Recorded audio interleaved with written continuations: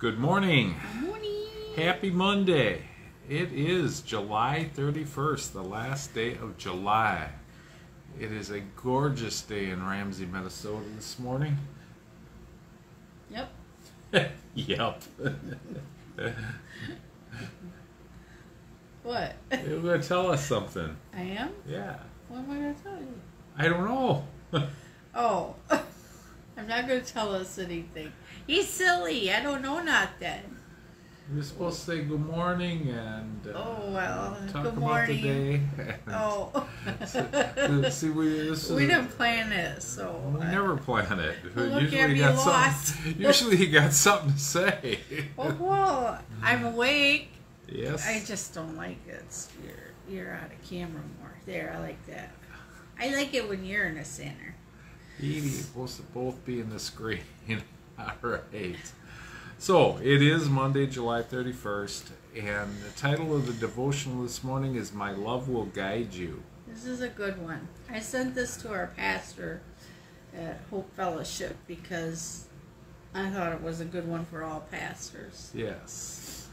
And especially for him, because that seems to be his mode of leadership or whatever. But anyway, I will pray. Cheryl will read. Heavenly Father, we thank you for this day, and we thank you for all you do for us. We ask you pour out your blessings on us as you always do. Pour out your Spirit on us and give us the words to say. We thank you that that's always available to us, and we thank you that your love will guide us. And we thank you that you love us and that you express that love in so many ways. In Jesus' name we pray. Amen. Good morning, Chris. Hi, Kathy. Boy, I'm missing out. I know I have your the sissies fear are of missing out. your sissies are in Oshkosh together, and We'll have to do a video call after this. Good morning, Nancy. Yeah, they probably have coffee and everything. Yeah. I know we have coffee. All of the Kathy's in Oshkosh, Chrissy's there, Mom's there. All the Aikens are there but us. But we'll all be together on Saturday in Iowa. Yeah. At the wedding. So, we found out yesterday that our pastor's from Iowa, so yeah, he can't be all that bad. Anyway, yesterday we had a really good service. Yes, we did. And it was... Go ahead. It was music... Yeah. The music was wonderful. Yeah. Worship time. The sermon was about relationships, and it really kind of dug deep into my heart and made me think hard. And when you feel like the pastor is speaking to you specifically, it's like, how does he know all this? You know, it's the Holy Spirit working through him. So anyway, we're kind of continuing on with the relationship mode, but we're talking about our Heavenly Father's relationship with us. And he didn't mention this specifically, but we'd like to say that our relationship with the Father is what makes all our other relationships work. Exactly. And that was the whole mode of his sermon. So anyway, you guys are going to like this one.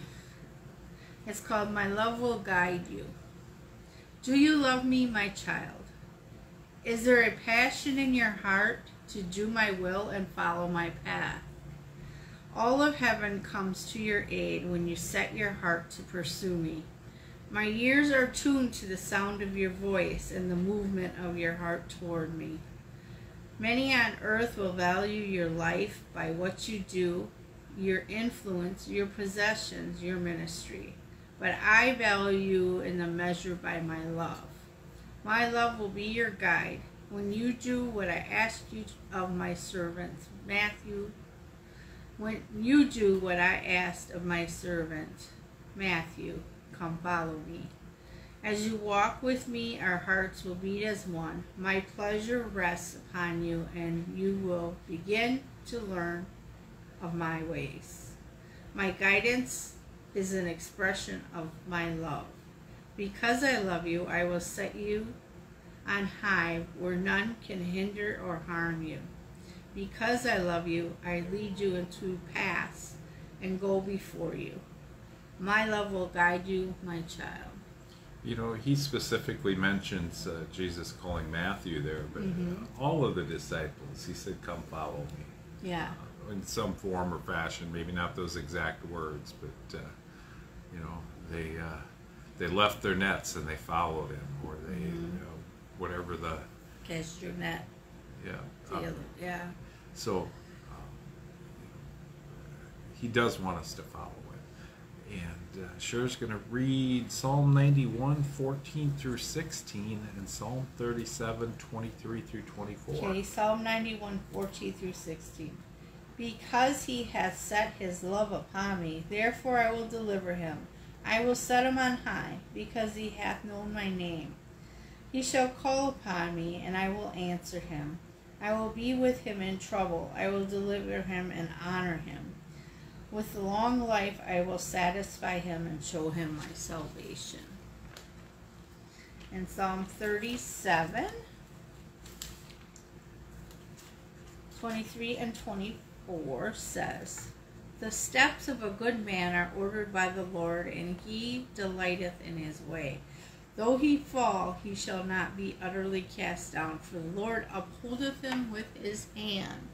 Yeah. That's good. Yep. That's good stuff right there. So we're to follow him, and he is leading us through love. And I think when I was young, and Cheryl even to a greater extent, looked at God as, and he is a just judge, but not only a just judge. He wants to lead us, and he's unchanging in his spirit. But he wants to lead us through love. He loves us. He created us for fellowship with him. And so we always want to remember to not be in... we're to have a reverential fear and awe of God, but we're not to fear him like you fear somebody that's out to harm you, because we know his plans are to prosper us and not to harm us. When he asks us, or when they post the question in here, do you love me?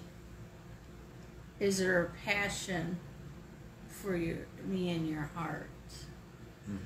I really like that, because it makes you think, what is the extent that you will go for him because of love? What is the extent that you will follow him? What are you willing to do? What are you willing to give up? How are you willing to walk for the sake of glorifying God? I was thinking about relationships, and this is where relationships comes into it. Good morning, Jane. When you have a relationship with somebody and you love them, you will do anything for them. You will even die for them. And so how much greater is it that we're willing to do anything for our Heavenly Father, willing to go anywhere for him, and even die for our Heavenly Father. And so many times when the Lord asks us to do something, you think in your mind, that's too much. Right. You're asking me to give up too much. You're asking me to do too much. You're asking me to go too far. And he kind of will remind you and say, where did I go for you? Where did my love go for you? I went to the cross for you. Right. What did he give up for us? Willingly leaves heaven to come down here and suffer all the temptations and pain of the world, and take that all onto himself, even though he did not deserve it. We deserved it. And look at it from the Father's point of view. He sent his only Son, and He was willing to do that, and he thought it worth it for our salvation, so we can live in heaven. It is God's desire that every one of us, every person on earth, live with heaven in him forever. And it's up to us to follow his lead.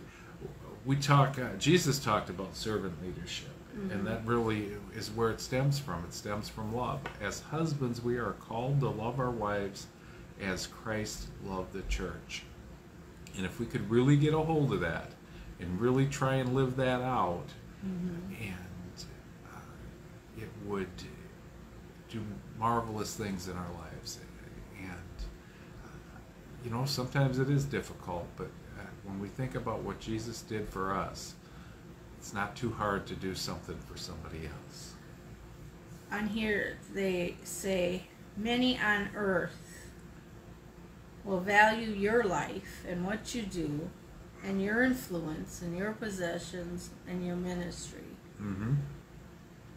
But he values and treasures us by love. Right. He shows us his love. That's what's important. The Heavenly Father, what's important to him is his love. Not about what you have, what you're doing in your ministry, who you're talking to, or how high a rank you're at, or what your ministry or whatever your title is. It don't matter. He values you and your love. The world looks at what we do, and usually what we do to support ourselves and our families. And not that that's a bad thing, but first of all, we should value God's love. And if we can show the love of the Father and model Jesus in everything we do, the rest of that stuff will fall into line. Well, and as you grow older, not that we're old or anything, but as your life progresses, the titles, the roles, the people even fall to the wayside. And what is important in the end, and that's why we're always stressing that titles are, from the world. Right. But God titles us as his child, and we need to think of the title that the Heavenly Father gives us, not the title that the world will put on you. To put it this way, to personalize this for me, I am not a computer support engineer or whatever that stupid long title is. Operations engineer. Yeah. That's what I do. That's what I do to support myself. But what I am in my core is I'm a child of God, a child of the living God, not something made up, not some idol, but the living God, the one true God, the God of Abraham and Isaac and Jacob, and the Father of Jesus, and I want to say, what you say, that is for all of us the equalizer. Right. So many people live on a title. Yep. Their goal is set for a certain title, which is nothing. We're not saying there's anything wrong with bettering yourself, setting a high goal, and achieving more. We're saying if that goal that you're setting is putting aside our Heavenly Father and taking place of the love we have for our Heavenly Father and what He's called you to do, then it's wrong. Right. When the people I know in business that really have the respect of their peers and their subordinates have that kind of attitude. They don't stand on their title. They stand on what can I do for this company and for my fellow employees, or in the case of our owner, the people that work for him. How can I improve their lives and make this company do things for the employees, but also for the world. And that's the attitude of people I really respect. Not so much that, I'm the vice president of. Yeah. I think we're talking about this. When we speak of something, it's usually, when we have our devotions and we're speaking of stuff, it's usually because we've had an experience or been through it or are going through it. And I won't put my husband in the same box as me because it's not fair to do to him. Living my life with as a title holder. And that's where I fell quickly. And that's where you could sometimes forget what position you have with your Heavenly Father, is where He puts you, where He sets you. And if you get wound up as a title holder, and that's what you're thinking of, well, the world gave me this title, and that's what I'm doing. And if that's what your goal is, or that's where you think your only happiness comes from, you quickly learn, once you get hurt from that, or once you are pulled off of that position, or whatever the title is, right, in life, you realize there's more. That's when you rely on your Heavenly Father. I guess that doesn't make any sense. It makes perfect sense. Yeah. Every one of us, if we gave our life to Christ, is a child of the Most High God. And He looks at us through the lens of His Son's blood. And He looks at us all in love. And even if you're not saved, He looks at us in love. He's a just God. He's not going to let sinners into heaven, unrepented sinners. He is going to let the rest, those of us that gave our life to Christ, we're in. And we shouldn't look at that as the free pass, the get out of jail free card. We should look at that as we've been given a gift. Now what are we going to do? Right. Perfect. All right. All right, so that's what we got to say about that. His love, meaning God's love, will guide you. Yes. If you allow it. Yes, and we have free will. And we have to use. What's that first line there? Do you love me, my child? Is there a passion in your heart to do my will and follow my path? So we should have a passion to do the will of God. It should grieve our spirit as we have the Holy Spirit in us if we get outside of His will. Yeah. So we have some prayers this morning. Let's just get into it. We'll read them as we go. Okay. Heavenly Father, we thank You for this day, and we thank You for all You do for us. We ask that we come to You with some petitions, and we know they're all in Your will, and we ask that for speedy manifestation of Your answer to these prayers and petitions. First of all, we pray for Robert Truckee, that Lord, You've designed those lungs. You can heal them. You can get him new ones, medical or miracle, Lord. We just want Robert to have a healing in his body. We thank You that's available to him, and it's bought and paid for. We pray for Tom's mom and dad today, Lord, that You heal her. Thank You, Lord, for waking her up in a bright and shiny mood. I've already spoke to her, Lord, today. And we just thank You for giving her life and the breath to breathe the life, Lord. And we thank You for his dad and his good, positive attitude, Lord. And we pray that You just give them both strength every day. We pray for Jeremy and Acacia, and Lord, bless that union. Help them to focus on You first and then on each other. And we thank You that as it was from the beginning, You have had for a man and a woman to join in holy matrimony. And we just thank you that that's available to them, and we look forward with hope to everything that they're going to go through, and not that it will always be easy, but that you will be there to guide them. We ask for traveling mercies for ourselves and for everybody else that's traveling to Osage, Iowa, Friday or Saturday or whenever they're coming. And we thank you that traveling mercies are ours in the name of your Son. Okay, you can read that. All right. So Jane's niece Tina's last chemo, praise the Lord, the rest of the way through another medication, and Susan needs prayer, and Patricia's sister for cancer. Okay. All right. We'll just pray for cancer. Heavenly Father, cancer is not of you. Cancer is a name, and it must bow to the name of your Son.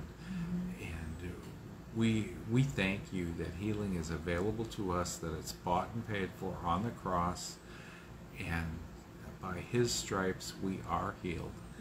And we thank you for that, Lord, for anyone in the world that is struggling or fighting against cancer. Know that the battle's been won in your name.